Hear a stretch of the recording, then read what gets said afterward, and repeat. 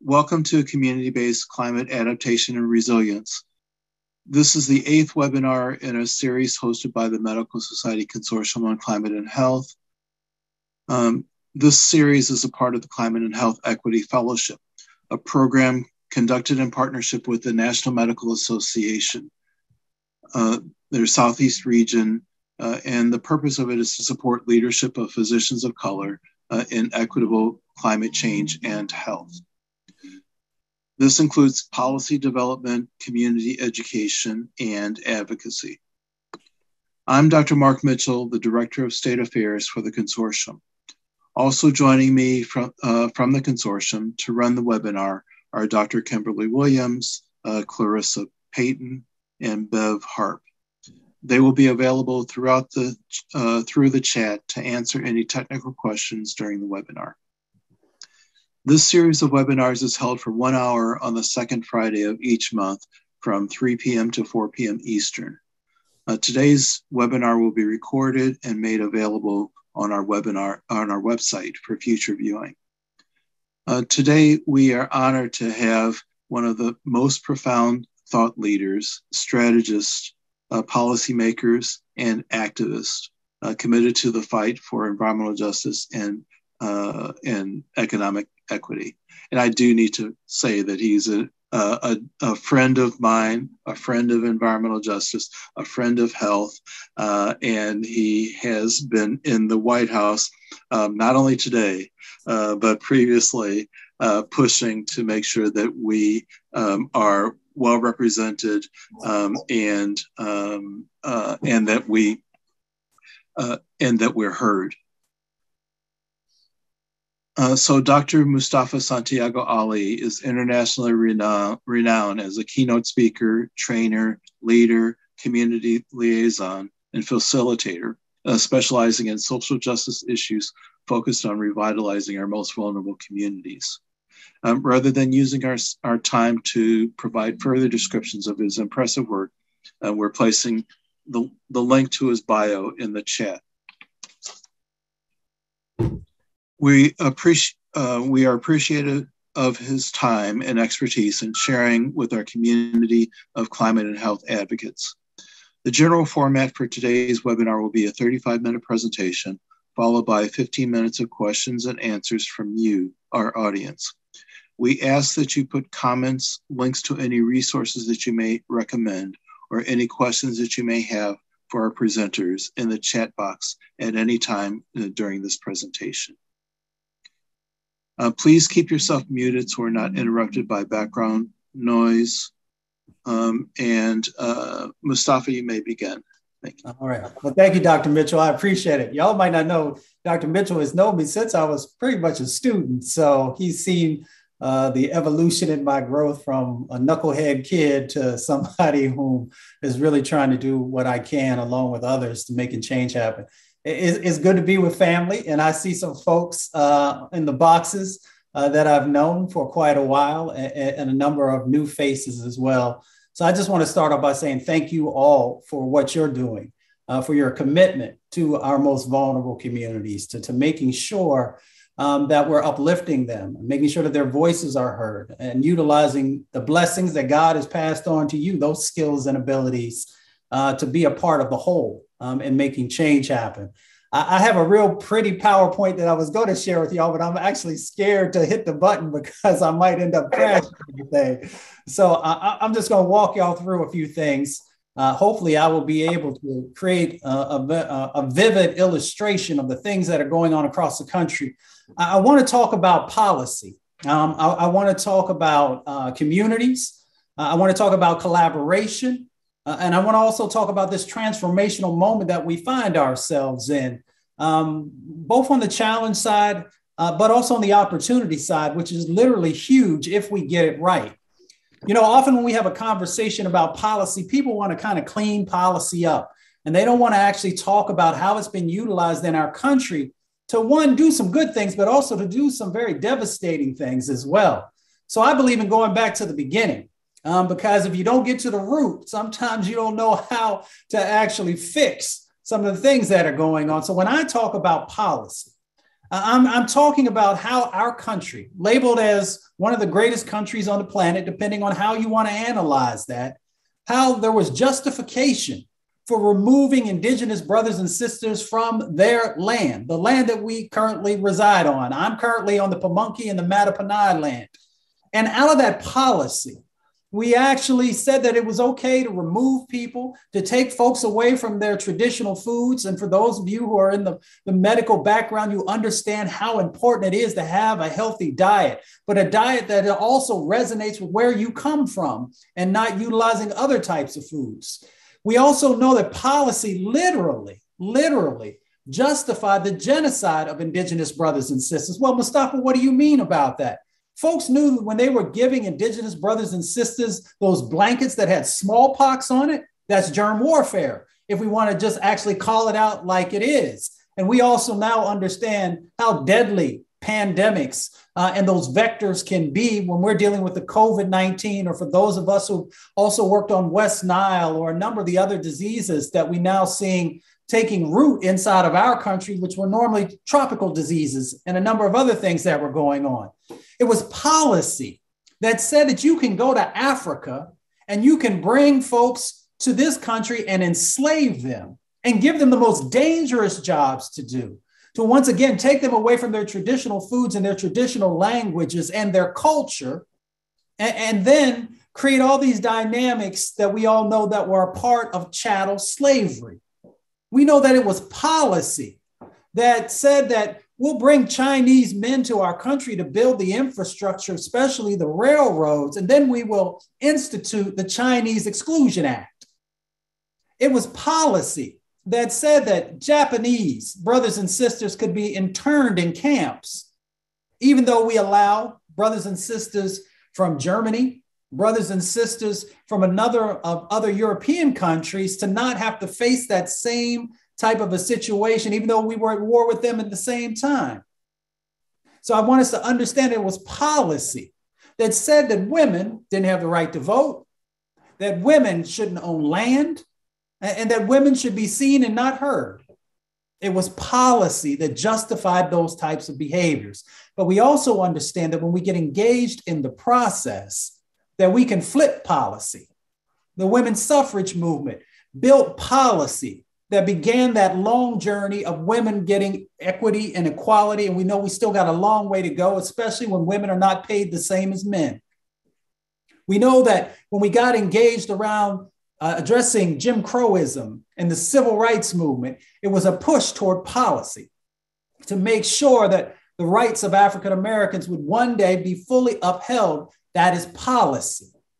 It is policy also in the early environmental movement, even though it was broken and didn't represent the voices and experiences of Black and Brown and Indigenous communities. It was still that policy that began to say we can get in place the Clean Air Act, the Clean Water Act, RCRA, Superfund, all these different types of things that help us to be better protected. But we understand that that social safety net still has holes in it.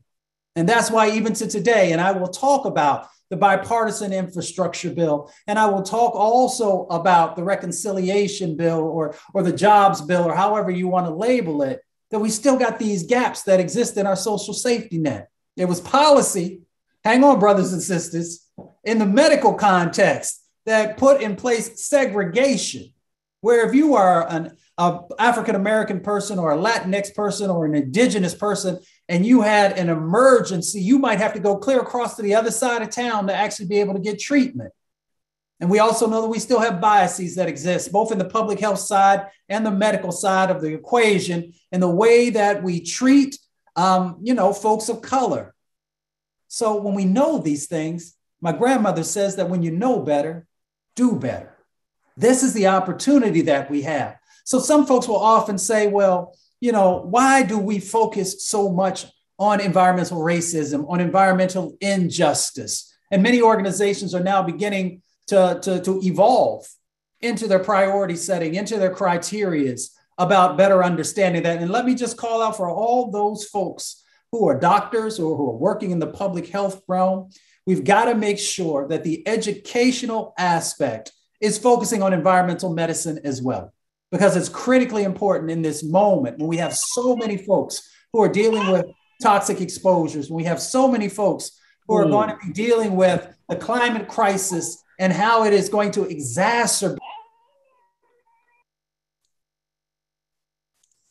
and how it will exacerbate plenty of the pre-existing medical conditions that I'm going to talk about today as we continue on this journey. Now, for most folks, they don't really completely understand how deadly air pollution actually is. Sometimes because folks, unless they see something coming out of the stacks, they really don't know what's going on. Folks are moving through their life. They're trying to keep the lights on. They're trying to put food on the table. They're trying to save a couple of dollars so they can put their kids to college, just like Joel Charles will one day with that beautiful baby that we see right there. We've got between 100 and 200,000 people who are dying prematurely from air pollution every year. So when we begin to have these conversations about how do we create resilient communities, we got to get to the root first of what's going on before we have the fuller conversation about climate change. We've got more people dying from air pollution than are dying from car crashes. Everyone knows somebody who's probably been in a bad car accident or somebody who unfortunately has lost their life. More people are dying from air pollution than are dying from gun violence. And so many of us have focused on addressing the issues that are going on in that space. More people are dying from air pollution than are dying from overdoses from drugs. Think about that for a second. If we have that many people who are losing their lives to air pollution, why don't we have better training about what's happening in that space? Why don't we have stronger pieces of legislation and policies to be able to eliminate that threat? We got 24 million people in our country who have asthma. I can see some folks right now. If you know somebody who has asthma, what I want you to do is just real quickly hit the chat. And you can just say yes, or you can say, I've got somebody in my family who has asthma, whatever the situation might be. Or if you don't want to do that, just raise your right hand if you know somebody who has asthma. We got 7 million kids in our country right now who are suffering from asthma. And disproportionately, it is African-American, Latinx communities who are the ones who are going to the emergency room. Some of you will see them. They are the ones who are losing their lives prematurely. Sometimes they're losing their lives prematurely because families can't afford the medicine, because they're trying to make a decision between paying some other bills. So folks kind of try and ration some stuff out, and then something actually hits you. We got to have the fullness of these conversations so folks understand the dynamics that are going on, because we've got communities like the 48217 in Detroit. When kids look out the window, instead of seeing trees and green space, something that many of you and myself may have been blessed to be able to see, they're seeing the refineries and they're seeing the stacks. And so they're getting these exposures and they're not doing anything wrong except just trying to live, because we know the restrictive covenants and the redlining and the zoning has pushed African Americans into certain communities, pushed Latinx brothers and sisters into certain communities, pushed Asian and Pacific Islanders into certain communities, pushed Indigenous brothers and sisters, yes, on reservations, but also in certain cities being pushed into certain areas, and even lower wealth white communities. These dynamics that have gone on have created these sacrifice zones where people disinvest in these communities. And then they say, well, it must be genetics or it must be your diet. But they never include into that overall formula and analysis the toxins that you are breathing in and day out, thousands of times a day. That has to be a part of when we're talking about creating resilient communities. Then we got to get to the root causes of what's going on. Places like Cancer Alley, many of you have heard about, running between Baton Rouge and Louisiana, some of the highest cancer rates in the country. This is a community that was founded by freed enslaved people. And then, for as far as the eye can see, petrochemical facilities and other greenhouse gas emitting facilities and polluting facilities, these communities are surrounded. And then folks will say, well, why don't you just move? How do I move if you stripped all the value out my home? Where am I supposed to go? When I'm living in a medically underserved area or a physician desert because you won't make the investments to make sure that doctors can be in that area and so that they can make a decent salary at the same time because they're committed, but you got to be able to support that commitment. You know, you got places like in Appalachia, in the Kanawha Valley, that when you go there, you got these cancer clusters. You got a lot of lower wealth and working class white folks and Black folks who are there, and the emissions get trapped in the summertime because they don't move through because the winds aren't there. And then people are getting all the exposures. They're getting cancer. They're getting liver and kidney diseases. They're getting these breathing difficulties. And all of you know in this moment, if you have a lung disease, you know how it makes you more vulnerable to COVID-19, to both infections, hospitalizations, and the loss of life. We've got to make sure that people are paying attention to what's happening in this state. We also know that we've got all of these different types of water quality issues that are going on, and this pollution that is a part of this, that the only way we can have resilient communities is to address this. Let me back up just quickly before I start to talk about water. You know, it's interesting that we will have this conversation, important conversation about the climate crisis without talking about where the drivers are coming from. A set of those drivers is because people did not want to pay attention to Black and brown folks who said, please, please look over here. My community is literally dying from these sets of exposures. And some people said, I'm here with you, but not enough. And now we realize that one of the drivers in the climate crisis is because we allowed all those facilities to be placed in these communities, and that pollution that's coming out of the stacks that was making Black and brown people sick and shortening their lives is that same pollution that is playing a significant role in warming up our oceans and our planet and causing these climate crises to continue to get stronger and stronger and stronger. And I'll talk about that. On the water side of the equation, in our country, we've got 60 million people over the last decade who've drank unsafe drinking water. In the United States of America, how does that even make any sense? We talk about Flint, Michigan.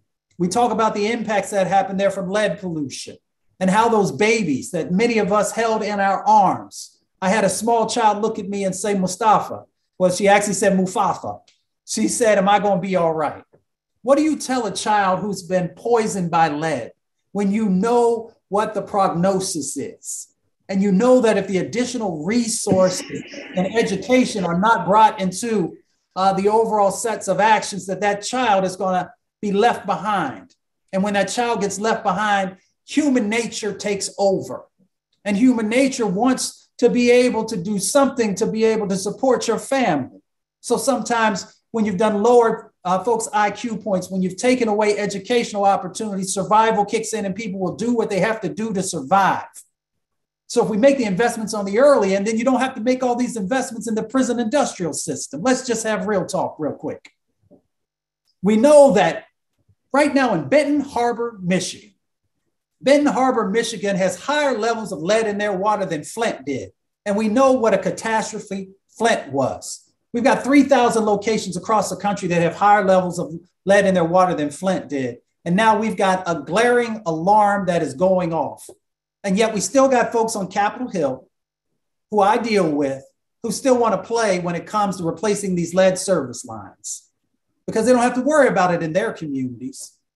But all of our folks do have to worry about what's going on. And then medical practitioners on the public health and the medical side then have to deal with the outcomes of our lack of investments in this space. If we want to create resilient communities, then we have to build the infrastructure inside of the infrastructure inside of our most vulnerable communities. Because we can't have places like Lowndes County, Alabama, where folks are literally walking in human waste because we refuse to build the right types of treatment and hooking people up to sewer systems. So now they're dealing with tropical diseases right there throughout the Black Belt.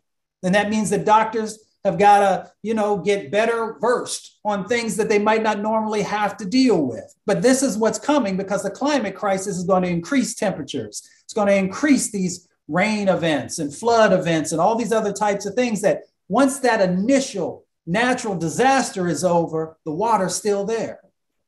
The mosquitoes and other vectors, they're multiplying and they're bringing new sets of diseases in to communities who are least able, least resilient to be able to fight against this. So we've got to make sure the infrastructure is in place as we're trying to strengthen these policies to be better protective. We see these dynamics that are going on with PFAS. We've got these algae blooms that are popping up. We've got these certified animal feeding operations where they're creating these giant lagoons and all these diseases that are coming from there and the exposures that people are dealing with. These are sets of things that are tied to policy. They're tied to public health and our medical system being able to deal with it. And it's also tied to resources and where we are or are not going to actually invest to make real change happen. You know, we've got so many different types of situations that are happening across the country. We still have indigenous brothers and sisters who are dealing with uranium tillings and a number of other things that are going on. And as we move toward this new climate economy that I'll talk about, I just want to call out the fact that there is mining that still will happen in that space. When you pick up your cell phone, there are precious metals that are a part of that. There are going to be precious metals that are a part of electric vehicles and the charging stations and the batteries and all these other things that are critically important moving forward, but we have to have the policy and the intentionality to make sure that we don't make the same mistakes that the fossil fuel economy had. Because the fossil fuel economy, and I'm not going to take anything away from folks before they knew better, but as people began to know better, they should have done better.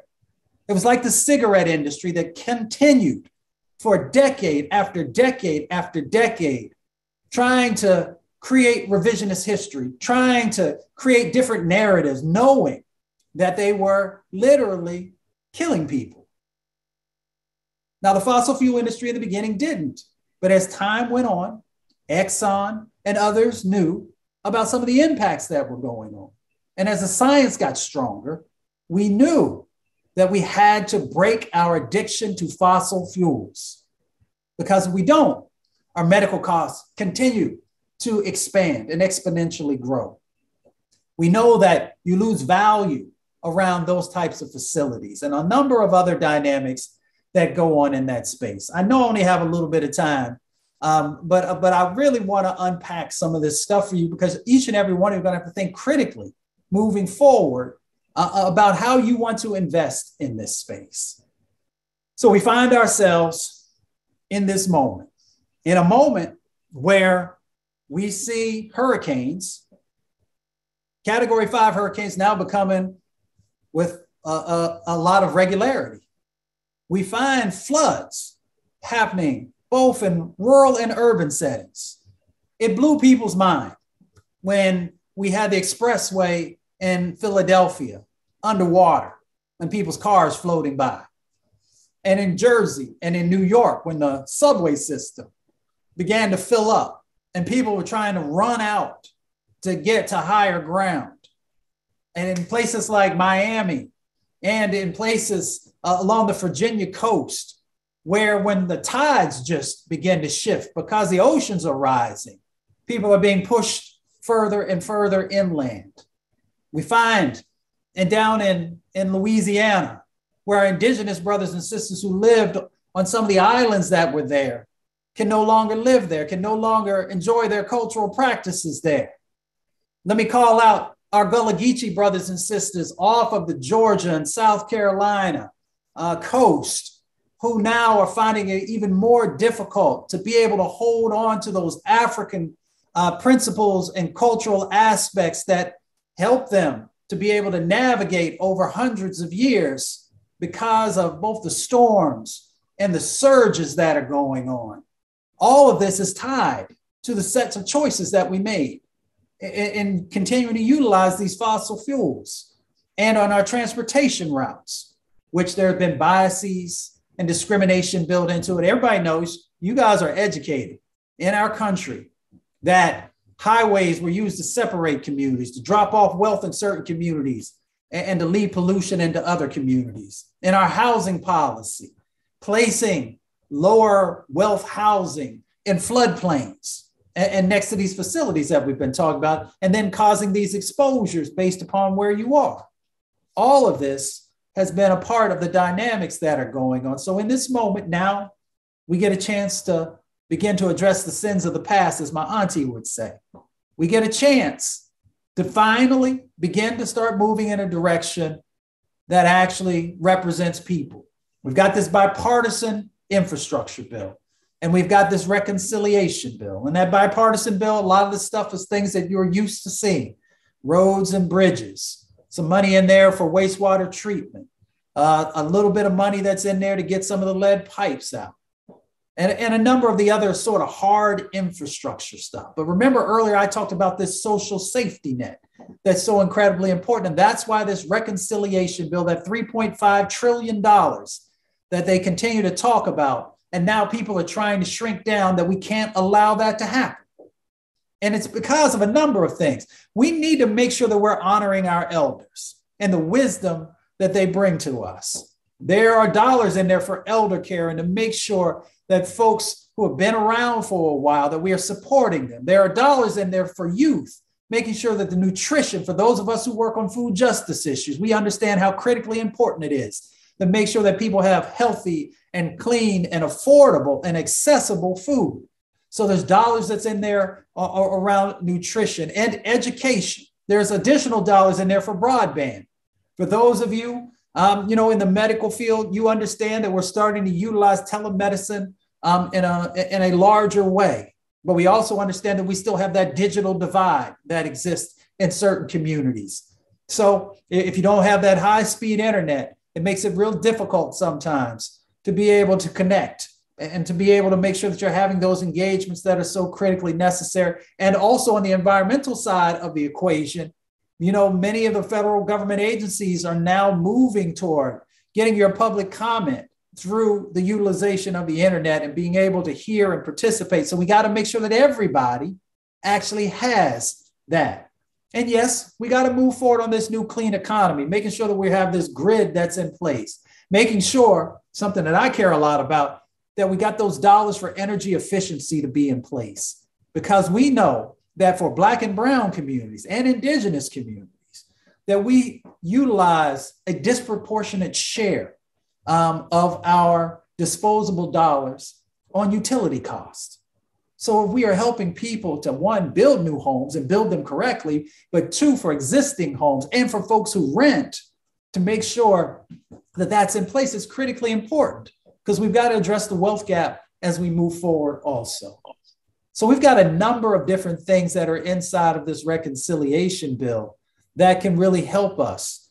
I call out almost every place that I go that we've had hospitals and clinics over the last 4 years that were shutting down at an alarming rate, especially in rural communities and sometimes in urban communities. So we got to make sure that the dollars are also there to get the clinics in place, to make sure that all of the opportunities that folks should be able to access medical services are being supported. And we can do that by making sure that we're also breeding those facilities so that we can keep the cost down for the folks who own those. We have to have a holistic set of actions and strategies to prepare for this 21st century. If you understand the game of what's been going on, people have made the minimal investments and they operated from a 20th century mentality. If you look at our funding vehicles, I worked on Capitol Hill for 2 years for John Conyers. He taught me a huge amount when I was with him about how people will often move resources from the things that will actually matter to these pet projects and some of these other dynamics that go on because of donors and all this other kind of stuff. We have to change that dynamic. And we have the ability to do that now. Sometimes people say, well, Mustafa, ain't nothing going to change. Same old, same old. The people in power are always going to be the people in power. I don't believe that, because I've seen over the last few years that there is a cultural shift that's happening in our country that people don't often talk enough about. I remember when we had the Science March and people said that scientists would never come out their labs, and scientists, even though they didn't have no rhythm, they came on out and they marched And then they began to say, you know what? We can be doing better. We can actually be utilizing our gifts and abilities to better support vulnerable communities with the information they need, with the translation of that information, with a number of other things. And Dr. Mitchell, I'm going to finish up here real quick.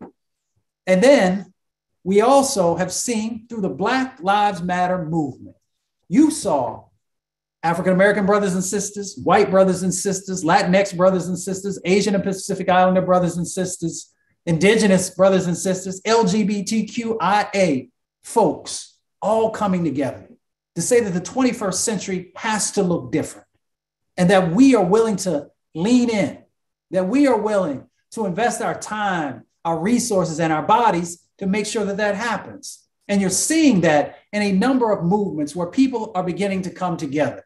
I know when you turn on the news, you see the crazy stuff that goes on. You see people rushing up on the Capitol Hill and into that. But there is a larger body of people who are saying that this country is going to be different and we are going to do something about it.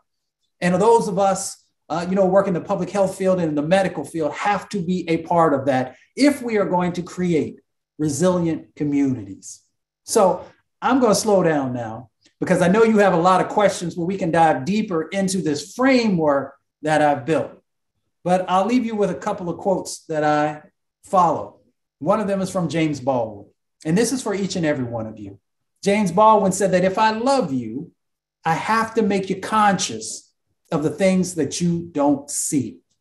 Each and every one of you are going to have a level and a viewpoint that maybe others won't have. And you have a responsibility to be able to get engaged, to help people, to be able to see some of the things that are going on. And the last thing I'll share with you is from my mother and my grandmother. And they taught me this as a young boy, that you have power unless you give it away. Let's use our power to actually make real change happen. Let's use our privilege. Everyone who has an education has been blessed with privilege. Let's use that to actually make change in a positive direction happen. Let's lift up our frontline organizations and communities. And let's make sure that our tomorrow is brighter than our todays. I want to thank you all for giving me a couple of seconds of your time. I look forward to unpacking many of the things that you may have questions about. So thanks so much, Mustafa, for such a great presentation. It's clear why you're a leader in the environmental justice movement. But now we'll go ahead and take questions from the audience. And I remind our viewers that you can type in your questions in the chat box, and then we'll get to as many of them as we can. We ask that you also please take a moment to fill out the webinar survey. A link to the survey is now being put into the chat. But I will go ahead and start out the questions. You talked about how a number of communities are being affected by climate change and how it's different in different communities. You know, the subways flooding in New York, in Miami, the sea level rise, and even in places like New Orleans. Obviously New Orleans was hit by Katrina 15 years ago, and then they were hit again by Ida, I think, recently. So my question is about, resiliency and the role of community in adaptation. Did they learn anything in New Orleans? What was different this time than from before? Did the community have anything to do with the changes that were made, or were they excluded again this time? So the communities definitely played a stronger role over the years. It wasn't always easy, Mark, as you know. Folks had to continue to knock and push on the door to be able to get into that space. Well, some of the things that changed in New Orleans, but let's put it in the broader context all the way up to Baton Rouge. So in New Orleans, they got those pumping stations in, and they raised many of the levees, which helped to protect parts of New Orleans that if that wouldn't have been in place, then we would probably have seen something very similar that we saw in Katrina. There's still flooding that happens, with many of the rain events that are there, but the water begins to move. Now, here's the thing that we got to broaden it out, because when you get outside of New Orleans proper, there was flooding that was happening in these other areas that weren't blessed with the resources to be able to get some of these advanced techniques and being able to move water in place. And we still have, and I apologize to folks, how did we get to some of these major surges that go on? When you go down to Louisiana and parts of Texas, what you'll find is that because of the oil industry and because of these canals that they built, and because they moved a lot of the wetlands and the marsh grasses and all these other types of things that used to slow some of this stuff down, they've continued to play a big role. So if they're still there, still doing, not evolving, then we're going to continue to have some of these problems. But when you start getting outside of New Orleans, there were still real challenges that were there. So we've got to continue to move that education and resources across the Gulf Coast to make sure as many people as we can are protected. Here's the reality of the situation. We were hoping that we'd be able to get to 1.5 degrees Celsius. All of you have seen the IPCC report and the National Climate Assessment report and some of the things they've told us. It now looks like the best we're going to be able to do is 2 degrees Celsius. And that means that there are going to be these additional impacts. If we get past 2 degrees Celsius, it'll be very difficult for most people to be able to live along the coast, whether we're talking about the Atlantic coast or the Gulf Coast. So we just got to be mindful of that when we're talking about resilient communities, because if we can't keep the emissions down, then we have to have some serious, hard conversations about being able to relocate people. And when we're talking about relocating communities, we're talking about breaking up these cultural compacts that we have with each other, where we've got auntie who watches babies sometimes while folks can go to work. And we've got these other dynamics that are part of our community. So we've got to be then talking about how do we keep communities whole in that movement. And as I mentioned earlier, when we were talking about the indigenous brothers and sisters, who were removed from their island and now are moving further and further inland, we see the dynamics, the mental health dynamics, the trauma dynamics that come in that we often don't talk enough about. The trauma, these stressors that are part of many of the things that I talked about with a number of communities. Thank you so much. I think now we'll go ahead and turn to questions from the audience. Clarissa, can you tell me what questions we might have? Yes, I do see a couple of questions. It looks like one of the first questions, it asks, what is the difference between vulnerability and drivers of environment? Let's see here. Vulnerability and drivers of environmental injustice that you spoke about. Well, the drivers is systemic racism. The drivers is disinvestments. Those are the real drivers. If you really want to break it down, we can pretty it up and use some big letter words. But when you unpack this stuff, those are some of the main discrimination biases, which have said that certain people are not worthy as other people, and we just have to. That's an old way of thinking, and we have to get rid of it. It comes out of tribalism, and you see folks on Capitol Hill trying to push people back into tribalism because they operate, even though they understand what's really going on. They want folks to think that there's only this much resources, and that means that folks have to fight over them, and then people will say, "Well, we have to make some tough decisions, Mustafa, or John, or Betty, about where we're going to invest." I operate from a paradigm of abundance, that when we do things right, things grow.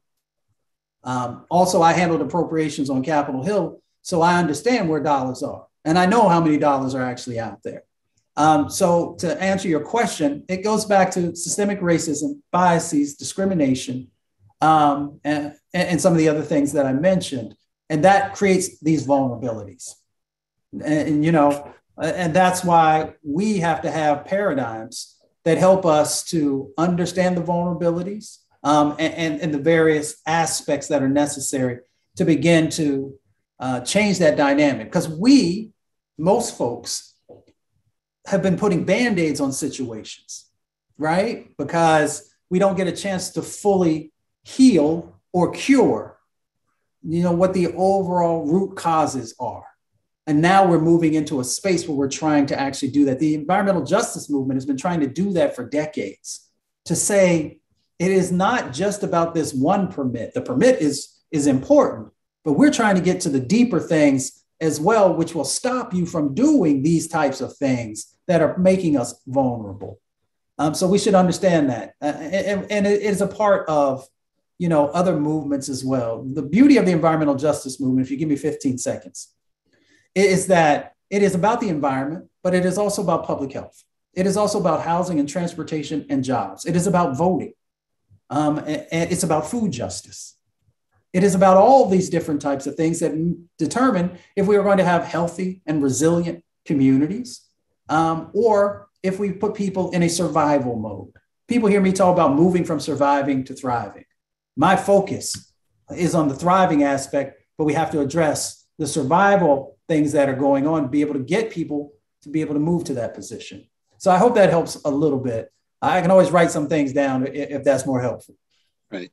So I thought that was just right. I mean, I think that the question is, what can communities do? And I hear you saying that they can support community-based action, environmental justice action. And we as health professionals can support those groups that are on the front line in order to do that. So let's move on to another question, Clarissa. Yes, so I do see one question in regards to the possibility of getting solar to low-income families.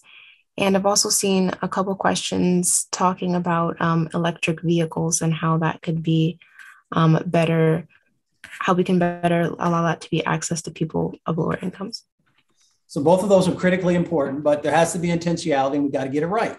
So, and you heard me talk about, whether it's 100,000, 200,000 people are dying prematurely from air pollution. Solar can play a role in helping to lower many of those impacts that are going on. But with solar, we also got to understand that for folks who are on a fixed income, for folks, who don't have a whole lot of disposable wealth, we've got to make solar more affordable.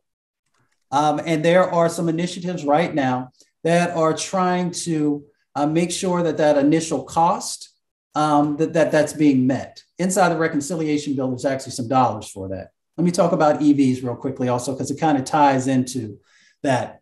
One of the major drivers in the climate crisis is our transportation.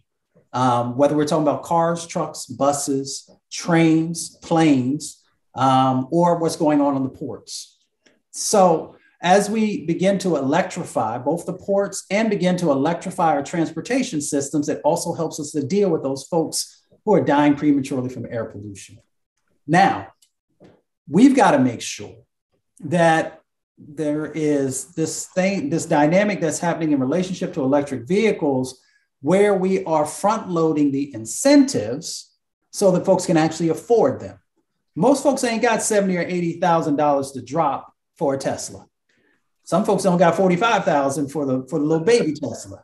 Even though Tesla got its own set of issues, there are other companies that are moving into the EV space. But again, we got to make sure that it's affordable for folks, and then we got to grow up the used car market so that because most folks end up buying used cars anyway, so we got to make sure that's there. Let's go a little bit deeper real quickly. The other part is the batteries.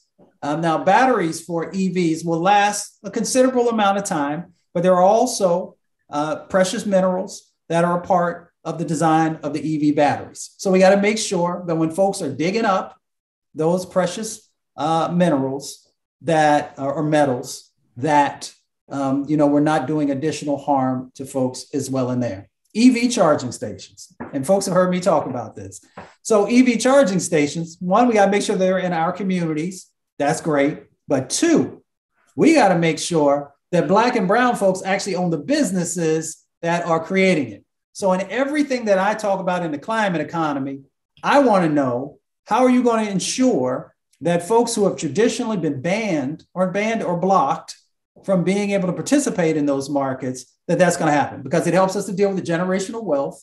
It also, we know when people make more money that they have better health care and they take better care of themselves because they have the time to do it.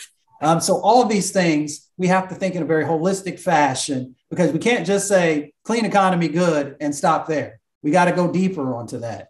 And then, we'll see how it all plays out. Excellent. Very good. Clarissa, do you have another question? Yes. So one question is basically kind of asking about how, as physicians, should they use their existing knowledge while also honoring and respecting the expertise of the communities that they're trying to work with? Mm-hmm. What's the best way of kind of cultivating and developing those relationships? Showing up, spending time, listening. Folks, everybody's busy. But the beauty of the COVID-19 moment is that everybody started utilizing Zoom and Blue Jeans and all these other platforms. So you can spend time with folks. Folks have meetings that are on. You can Zoom in. Of course, you're going to have conversations before. Let folks know you want to listen and learn. Hear about what priorities that they are working on. To hear about the questions that they have. And then you bring your expertise into the mix in an authentic, collaborative partnership. Let me say it again. Authentic, collaborative partnerships. That means that you're not just doing a drive-by, that you're not just parachuting in, but that you're spending consistent time with folks. Now, that doesn't mean that every day that you're talking with folks. Maybe you will. But that does mean that folks know that, you're not just going to be a one-timer. There's opportunities for the one-time stuff if that's all that folks need. But people really need to be able to build trust, because there've been so many broken promises inside of communities that you got to make sure that you're not contributing to that unfortunate set of actions of the past. The other part is that you're going to have a better understanding some of the chemicals and other things that people or some of these pre-existing medical conditions that folks are dealing with. They need somebody who they trust, and you could be one of those folks. Yeah, I thought that was a very good answer. Yeah. Communities have a lot of knowledge, and I think that people need to be open to learning from communities and ask them, what they need. And oftentimes they can tell you what they need and what kind of solutions that they can get to. Why don't we take one more question, Clarissa? Okay, I see one. It says, how do you see the other side of the equation, namely carbon sequestration, impacting environmental injustice? Well, that's curse. That's a tough one. It's tough, but it's not tough. So for many folks in the environmental justice movement, whether we're talking about carbon trading programs or carbon sequestration or a number of these other sets of technologies, it presents some challenges. It presents challenges because in many of these scenarios, you end up creating hotspots. You also move dollars from other activities that folks know work to things that we are hoping will work, or some folks are hoping will work. So it creates a really interesting dynamic. I believe in real talk. Mark's known me for a long time. Dr. Mitchell has known me for a long time. You have folks on Capitol Hill and folks at the White House right now who see lots of value in carbon sequestration. They feel that it is an important component in being able to meet the goals that the IPCC has placed in front of them. And because many folks feel more comfortable with man-made technologies and natural technologies, and also just completely beginning to cut the cord on fossil fuels. So you're going to have to understand that these dynamics are going on, and that, that there are going to be these divergent viewpoints. Folks from the environmental justice movement are always thinking about people's health and how we make sure that we are protecting that. I'll leave you with this. because, I'm kind of a sciencey wonk. When you talk about carbon sequestration, beyond the talking points, and ask people for examples of where it is working, it gets very thin very fast. So when we put out the theoretical models, that's what they usually lean on. So I think most folks, if you, can show them that things are working and that their communities are not going to continue to be impacted, then they're open to a conversation. But until you can do that, then I think that's going to be a very tough selling point. So thanks so much, Mustafa. We really appreciate your coming. I know that the discussion can go on for a lot longer, but we need to wrap things up. And I also want to thank all of you listeners for participating in this month's webinar, and I hope that you found it useful. Next month's webinar is scheduled for November 12th, and our topic will be climate solutions in healthcare and public health systems. And so I encourage you to register to attend if you're able. We'll send out a follow-up email with a list of recommended readings and resources on the topic of environmental justice. Before you leave, though, I want to remind you again to complete the webinar survey if you haven't done so already. Again, the link is in the chat. And we'd like to thank our sponsor, Johnson & Johnson, and our co-sponsors, the Energy Foundation and the Robert Wood Johnson Foundation, for their generous support of the Climate and Health Equity Fellowship Program and of this webinar series. So this now concludes our session. So have a good day. Thank you.